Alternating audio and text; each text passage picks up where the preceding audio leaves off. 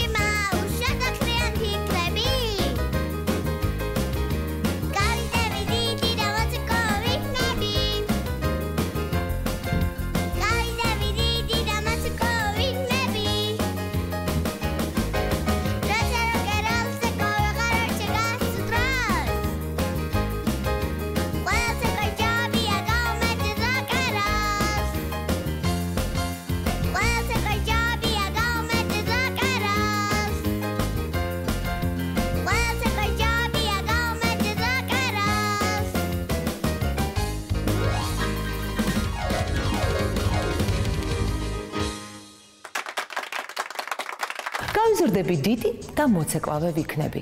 აი რაზე ოცნებობენ ბავშვები. სწორედ ამიტომ, რადგან მათ ცეკვა უყვართ, ხშირად უყურებენ პროექტს ცეკვავენ ვარსკვლავები და ჩვენც ამ პროექტის გამარჯვებულები ჩვენს გადაცემაში სტუმრად მოყვარს ხოლმე. გახსოვთ ლიკა და სამორი, რა კარგად ცეკვავდნენ. სწორედ ამიტომ მაკამ მათ სპეციალურად სიმღერაც კი ჩააწერინა, რომელიც მერე ბასტი ბუბუს იუბილეზე იმღერეს და იცეკვეს კიდეც. ცეკვავდა რას ბუგი-ბუგის, ისა ბუგი-ბუგის.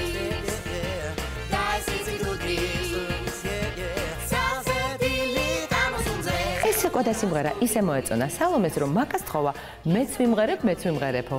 ნახოთ ერთი რა გამოუვიდა. გამარჯობა, მე სალომე მიქუჭაძე ვარ. ბასტი ბუბუ სტუდიო და ძალიან მიყვარს სიმღერა და ცეკვა. ყველაზე მეტად იცის, რომელი სიმღერა მიყვარს სამორი და ლიკა რომ მღეროდნენ ბასტი ბუბუს კონცერტზე. სამორის და ლიკას ცეკვა ვარსკვლავების დროსაც უყურებდი და გულშემატკივრობდი.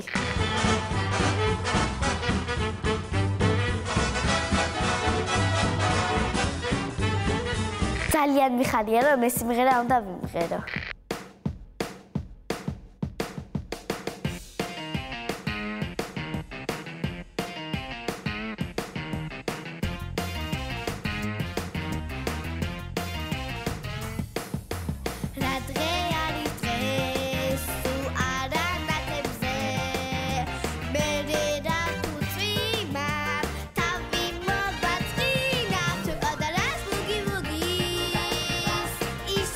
Boogie.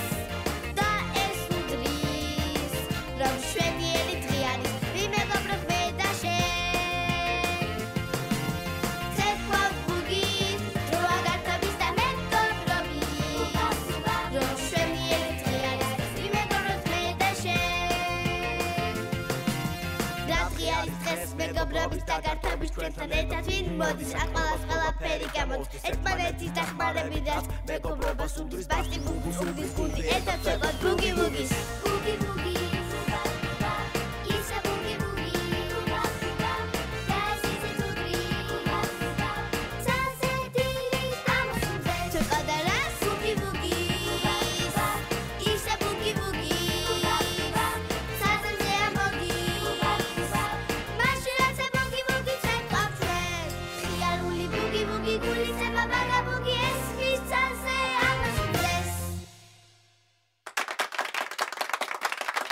სალომე რა კარგად გამოგსვლია. შენი ცეკვა სიმღერით ისე გავერთე, რომ სულ დამავიწყდა ბოისა რომ იყო ჩვენთან სტუმრად. იცით რა საინტერესო ამბავი მიამბო? იმის შესახებ, თუ როგორ დაიწყო კალათბურთის თამაში.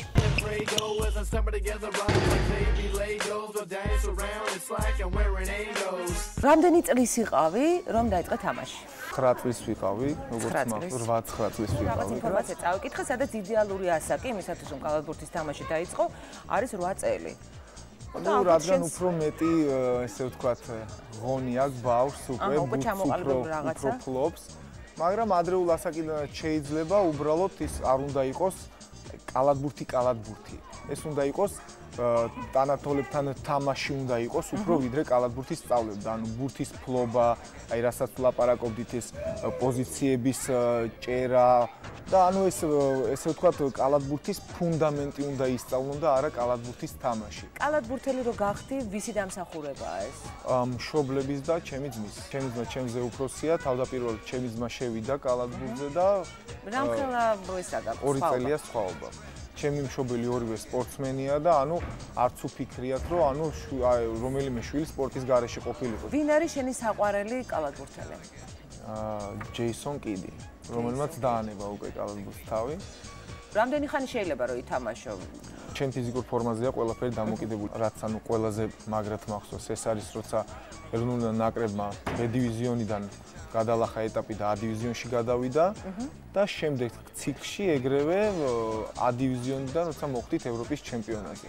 ასევე ძალიან კარგად მახსოვს პირველად რომ მოვიგე საქართველოს ჩემპიონატი, ანუ ჩემპიონი რო გავხდი. აინტერესებთ ბიჭებს რომ გოგონებს თუ მოსწონთ კალათბურთელი ბიჭები?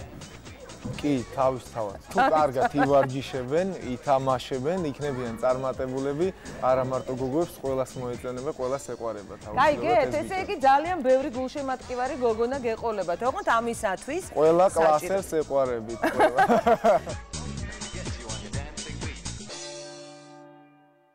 ჩვენი სტუდიის ბიჭებმა ბევრი ითამაშეს ბოისასთან ერთად და თან პროფესიონალი კალათბურთელის რჩევებიც მიიღეს. მგონი ეს თქვენც უნდა მოგეწონათ. შევეცდები, ძალიან სასარგებლო და კაი რჩევები მივცე ახალგაზრდა კალათბურთელებს. რო იწყებს ბავშვი კალათბურთს, პირველ რიგში უნდა ისწავლოს ესეთი დგომი. ამერიკაში ეძახიან NBA სადაც არის, ხო, ყველაზე ძლიერი ლიგა. ამერიკაში ეძახიან ამას სამაგი ხიფათი. ეს არის ესეთი დგომი. აბა როგორი? აი ამ დგომიდან შენ შეგიძლია ბურთი ესროლო, ამ დგომიდან შენ შეგიძლია შენს გუნდელს მისცე გადაცემა და ამ დგომიდან შეგიძლია ტარება წამოიწყო. ასე რომ პირველ რიგში ეს დგომი არის ძალიან მნიშვნელოვანი. შეიძლება ახლა რომ შევამოწმოთ ჩვენი ბიჭები. აბა ეს ბიჭი არჩი, ესე იგი მე დაუჯერე აბა რა გასწავლე მანახე. აბა როგორ უნდა გააკეთო? აბა სამაგი ხიფათი მანახე. სამაგი.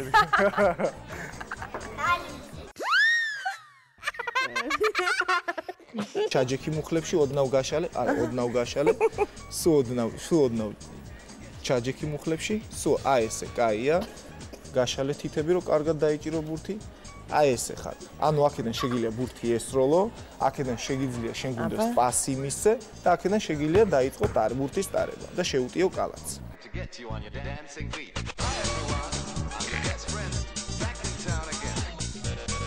მწნელი როცა უხსნის სხვა პიროვნებას, სხვა მოთამაშეს, შენს უნდა უსმენდე ყურადღებით და ისწავლო, რადგან მწნელი არ დაიღალოს ამ ახსნით და არ მობეზდეს თქვენი სწავლება. თორე წავა და სხვა ბავშვებს ასწავლის.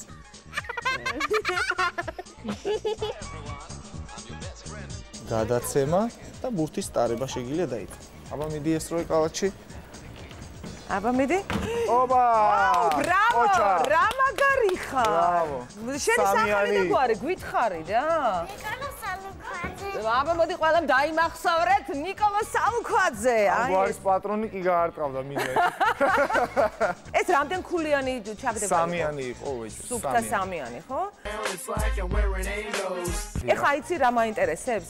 აი ამას რა ქვია? აკენწლა? ტარება, ბურთის ტარება, ინგლისურად დრიბლინგი ქვია. თან რო დარბიან და ატარებენ, ეგ როგორი მაგარია. აი ეგ როგორ არის? ეგ უბრალოდ იგივე, დაატარებ და მოძრაობაში. გაატარე ბურთი ჯერ. ოჩახ. კიდე ერთხელ? მიდი კიდე აბა ცადე. აი ახლა ესტროლე. ვაუ, ბრავო! რა მაგარი ხარ? ოჩახ. დაარტყი ხელიო. და მოbrunდი ერთი და შენი სახელი და გვარის თქვი ერთი ხმა მაღლა. აი ესე ყველამ რო გაიგოს. მიდი. გიორგი შარიქაძე. ბოისამ ბიჭებთან ბევრი რომ ითამაშა, ჩემთან პატარა სოფო მოვიდა და ყურში ჩამჩურჩულა. შეიძლება ბოისას პრინცესებზე ზღაპარი ვუამბო და თან სიმღერაც ვუმღერო. ზღაპარი ასე იწყება. ერთ ულამაზეს სასახლეში ერთი პრინცესა ცხოვრობდა, პრინცესა სოფიო. დილინზე რომ ამოვიდოდა, პრინცესამ სასახლის აივანზე გადმოდგებოდა და თავისი ტკბილის სიმღერით იქაურობას ახალისებდა.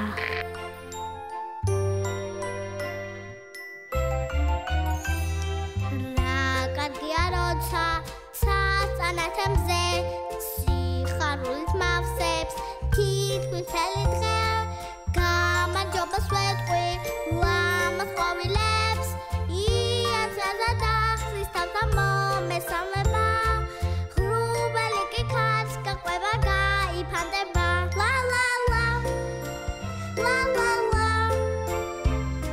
იაცადა დახსის თავთა მომესალმება ლა ლა ლა ლა ლა ლა ღრუბელი კი ქარს გაყვება გაიფანტება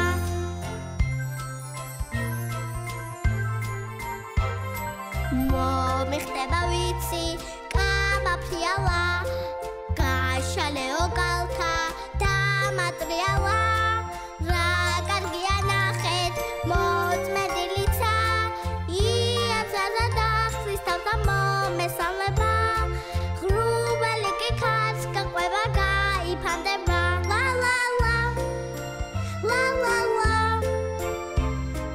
იაცადა დახსის თავთა მომესალმება ლა ლა ლა ლა ლა ლა ღრუბელი კი ქარს გაყვება გაიფანტება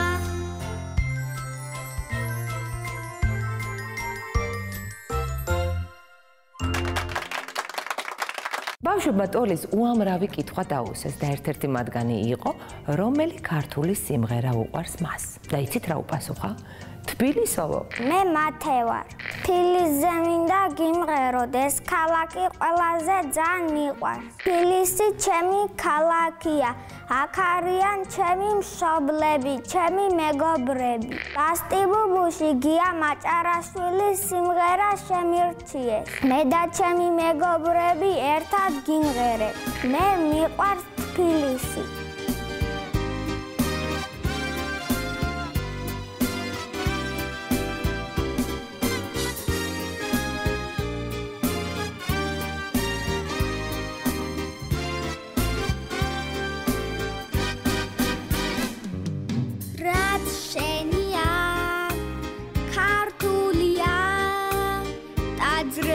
Someday asuli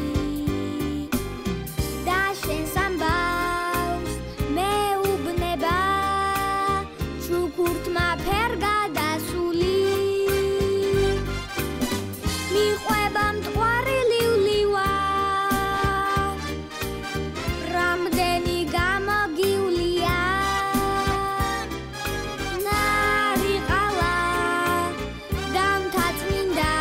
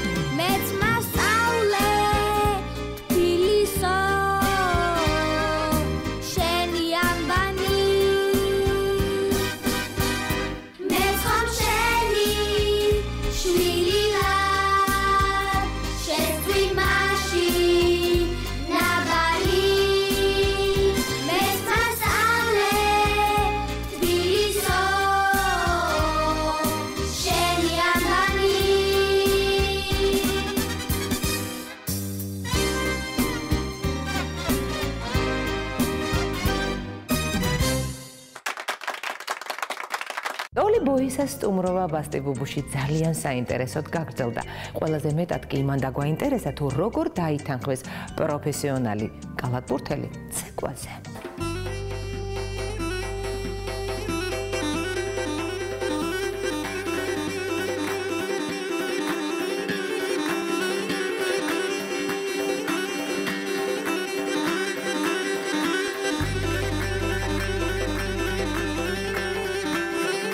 მონაწილეობას იღებდი პროექტში ცეკვავენ ვარსკვლავები და მინდა გითხრა რომ ყველა შენი გამოსვლა იყო ძალიან სახასიათო და დამამახსოვრებელი, განსაკუთრებით ქართული.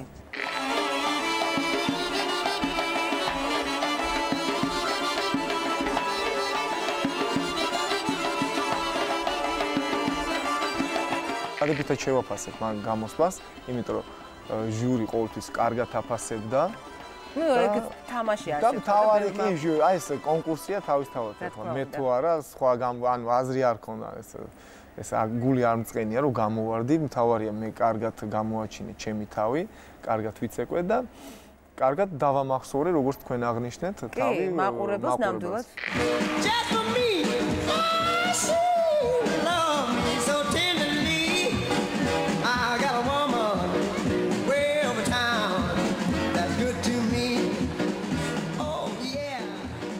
ეს კალათბურთი ცეკვაშიც გამოგადგა.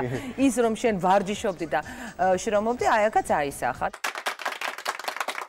ცეკვავდი მანამდე? არა, არ ცეკვავდი, არა. ცეკვაზეც არ დადიოდი. არ ცეკვაზეც არ მივლია, არსად.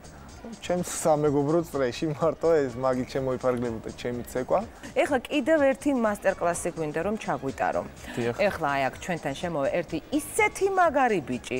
ისეთი მაგარი ბიჭი და მინდა რომ აი შენ რომ ხრები გაშალე იმ ქართულში, აი ეს რაღაც ასწავლო, აი ეს როგორღაც. ნახე რა მაგარი ბიჭია ჩვენი გიორგი მაისურაძე. როგორ ხარ? ჩამოართვი ხელი ერთი, ჩამოართვი. გიორგი, შენ უყურებდი ამ გადაცემას ცეკვავენ ვარსკვლავები? კი. მოგწონდა როგორ ცეკვავდა ტოლი? კი. განსაკუთრებით რომელი ცეკვა მოგეწონა? ქართული. ქართული, ხო? ესე იგი დავიწყებთ მარჯვენა ფეხით, ხო? 1 2 და ოპ, წვერი მოაცურე. წვერი მოაცურე. რო წამოხვალ ხელები ესე ძალიან ერგ წამოიღე, აბა. თითები გაასწორე ესე, აი ესე.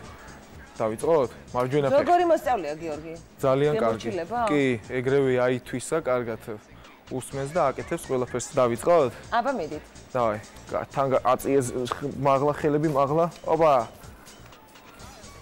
აწიე, კიდე აწიე. თავიც აწიე, თავიც. აი ეს. ოჰ. ყოჩახ.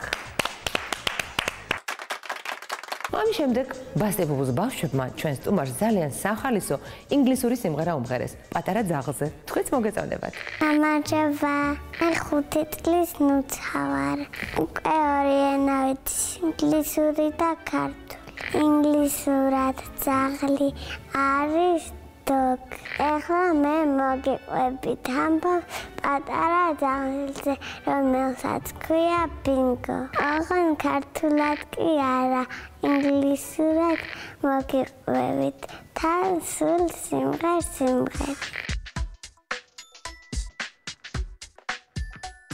There was a llama-headed dog, Bingo was its name. B-I-N-G-O, B-I-N-G-O, B-I-N-G-O, and Bingo was its name. B-I-N-G-O, B-I-N-G-O, B-I-N-G-O, and Bingo was its name. Bingo's its name, Bingo's its name.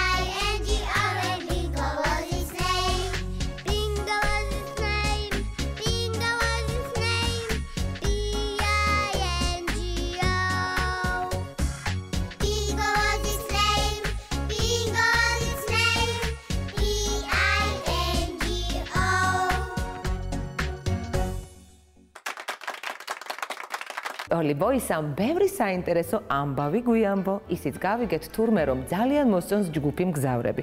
ხო და ანასტასია ახლა სწორედ მგზავრების სიმღერა შეგვისროლებს. გამარჯობა, მე ანასტასია ვარ, მაგრამ ყველა ტასოს მეძახის. იცით? ყოველ დილით 8 საათზე ვიღვიძებ. მაშინვე ფანჯარასთან დგები და ვაკვირდები. როგორ იღვიძებენ ადამიანები ჩიტები მზე? ჯერ ქუჩა ცარიელია ხოლმე. მერე ნელ-ნელა ჩდებიან ადამიანები. მერე ჩიტები მოფრინდებიან საიდანღაც. მერე ხეები იწყებენ შრიალს. მერე მზეც ამოდის და იცით როგორ ანათებს? ასე ნელ-ნელა ბუნებაც იღვიძებს ჩემთან ერთად. ხო და ამ ყველაფერზე მგზავრების სიმღერა უნდა გიმღეროთ.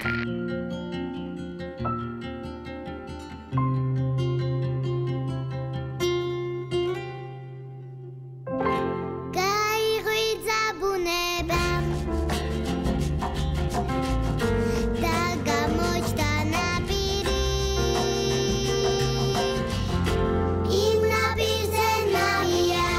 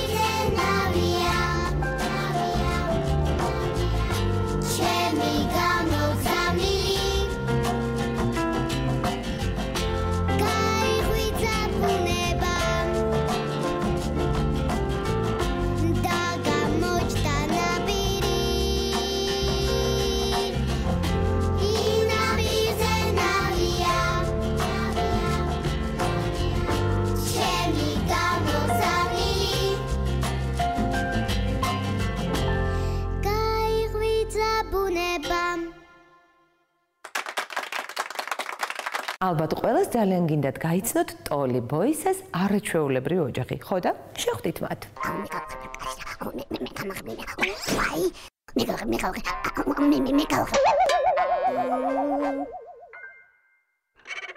უნდა მოვიპატიჟოთ ესე იგი ჩვენთან სტუდიაში მისი მეუღლე თეა და ვაჟიშვილი დათა. გთხოვთ და კიდევ ხედავ რაღაცა ლამაზ პრინცესა გოგოს. მობრძანდით თუ შეიძლება.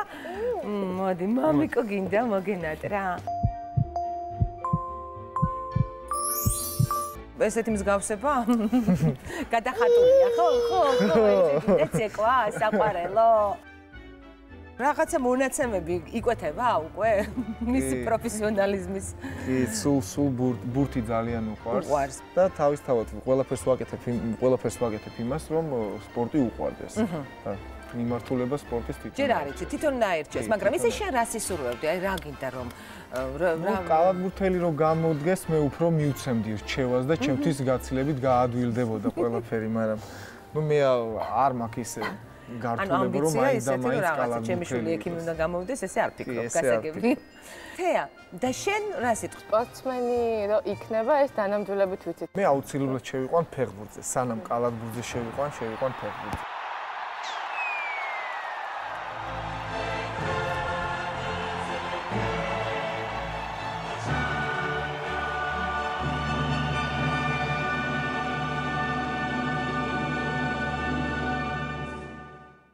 მოდი ვკითხოთ დედიკოს და მამიკოს.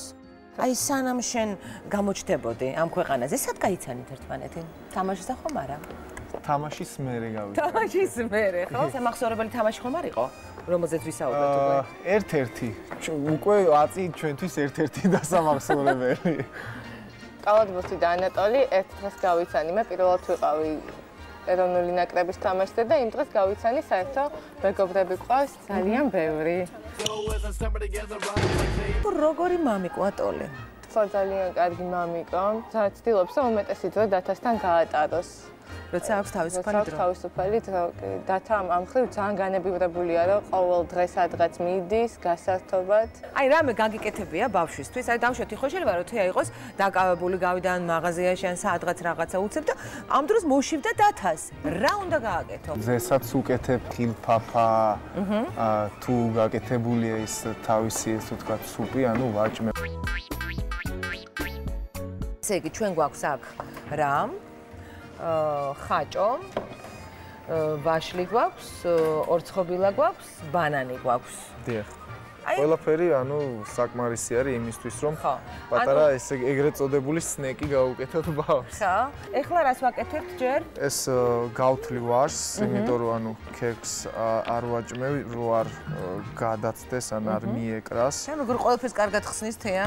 მე ვარს გავხეხავ, ჩაუფშხვნი პეჩენიას, დაუმატებ ხაჭოს და ერთმანეთში აურევ და ესე ვაჭმევ. უყვარს? კი, ძალიან უყვარს. შენს გიყვარს ეს? კი, ძალიან გემრიელია და რაც თავარია ძალიან სასარგებლოა. თეა, რა ხნისაა დათა ახლა? წლის და 2 თვის გახდა 15-ში. წლის და როდის დაიწყო, როდის გაიარა პირველად? 10 თვის იყო ხელმოკიდებული უკვე დადიოდა და აი 11 თვის უკვე ჩვეულებრივად გაიარა. ხო ხავდა? კი, ხო ხავდა, უკვე 5 თვიდან ხო ხავდა. ხო, სუპერ. აი ესე იგი შია მოშივდა. კი. თეა მითხარე, ძნელია ესეთი ადამიანის მეუღლეობა, ანუ ცნობილი სპორტსმენია, ნუ რაღაცა თან დაკავებული. არა, ძნელი ნამდვილად არ არის. თვითონ არის იმდენად ისეთი კომფორტული ადამიანი, რომ ყველანაირად ცდილობს, რომ არანაირად არ მოაკლდეს სახში ოჯახს ყურადღება და ნუ ჯერ ჩვენ გასაკეთებელს ვაკეთებთ და მერეა ყველაფერი. ვაშლი გავხეხე, პეჩენიას ჩავაფშხვენი და ხედავთ რეაქციას როგორ მოწონს. იმიტომ რომ მიხვდა. მიხვდა. როგორ უხარია. მოდი, მამა. ვაჭამე. მოდი აბა. მოდი მამიკო, ნახე რა გაგიკეთა. დედა როგორი ბიჭია, ხოცნად არ ჭირდება. ძალიან მაგარი ბიჭია. და თქვენ თვითონ ახლა ხედავთ, რომ ეს მართლა ძალიან გემრიელია, რაც თავარია ძალიან სასარგებლოა, ძალიან მარტივია გასაკეთებლად და ძალიან მოხერხებულად აჭმე მინდა გითხრა. ანუ 10-იანი პლუსი შენ. ელენიკო არის ნათლია, გავიგე, შენ ჭამე. დათა. და ვიცი რომ ხშირად თამაშობენ, ხო? ელენა და დათა, ნუ ფაქტობრივად ყოველ დღე თუ არა, 2 დღეში ერთხელ ერთმანეთს ნახულობენ და აი ძალიან ისეა ელენესთან მიწეპებული ესე რა ვთქვათ, უმეტეს დროს ერთად ატარებენ. მე ისიც ვიცი რომ ელენიკო უმღერის, მართალია. ძალიან ხშირად უმღერის ართობს ეთამაშება. ელენიკო, ჯერ მითხარი შენ რამდენი წლის ახარ? 5-ის. 5 წლის ახარ საყვარელო და ესე უვლი? და შენ თვითონ გინდოდა რომ დათას ნათლია გამختارიყავი? კი. კი? ფარველი ანგელოზი ხარ შენ მისი დათასთვის. და რას უმღერი ხოლმე მითხარი დათას? შეგიძლია რომ იმღერო? მოდი აბა მემღერე. გრუბელი საბნად მაქვს და მთვარე კი ბალიშად ნეტავინ ზღაპარში გამიშვა. Here's a little song I wrote. You might not sing it. Super დედიკო და მამიკო და super ბიჭი ყავთ. აი არ ვიცი, არაჩვეულებრივი და super ნათლია და ელენე, ხო, ეს არის თქვენი ოჯახი, საოცარი.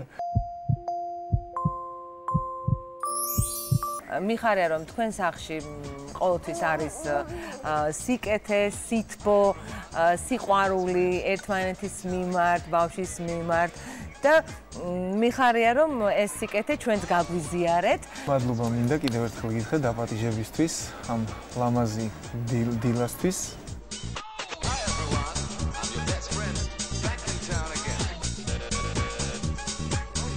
იმისათვის რომ გაგვიხალისეთ დღევანდელი დილა, ჩვენს გვაქვს თქვენთვის საჩუქარი, შოკი-მოკის უგემრიელესი შოკოლადის კარაქი და შოკოლადის კრემი იმისათვის რომ დაიწყოთ თქვენი დღე.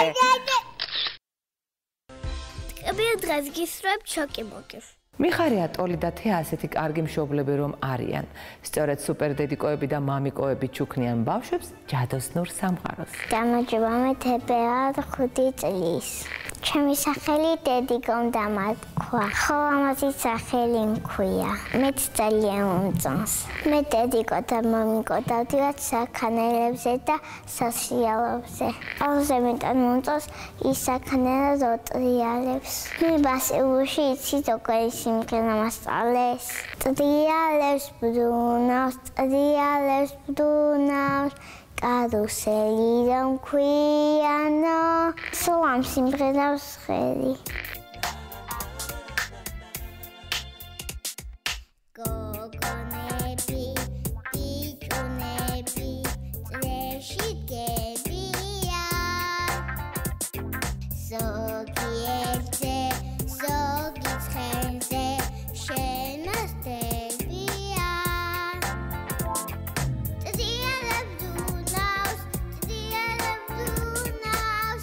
კარუსელი რომ ქვიანო, ყველასთვის ბრუნავს, გადაიყვიანო. ზამთარს მოსდევს გაზაფხული, ტვირთამზიანი. ზაფხულს მოსდევს შემოდგომა, ოქროთმიანი.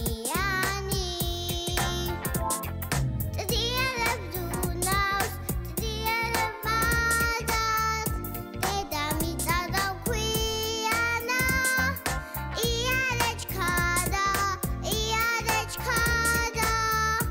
ადაიგვიანო.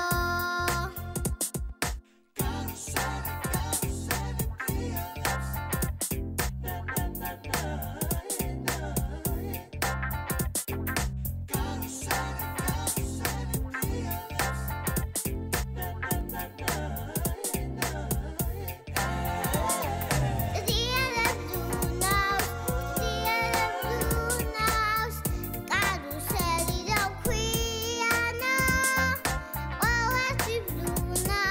ყველასთვის ბრუნავს, ადაიგვიანო.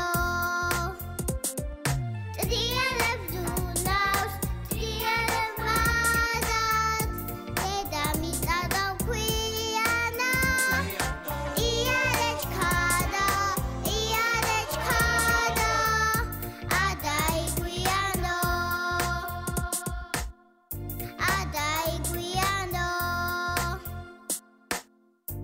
ადაიგვიანო. აი ეს მხიარულად და საინტერესო ჩაიარა ბასტი ბუბუს დილამ იმედის არხზე. მომავალ კვირას ისევ შევხვდებით ერთმანეთს. მანამდე კი დაიტკბეთ დღე შოკი-მოკის უგემრიელესი შოკოლადის კარაქით და შოკოლადის კრემით. ტკბილ დღეს გჩუქნით შოკი-მოკი.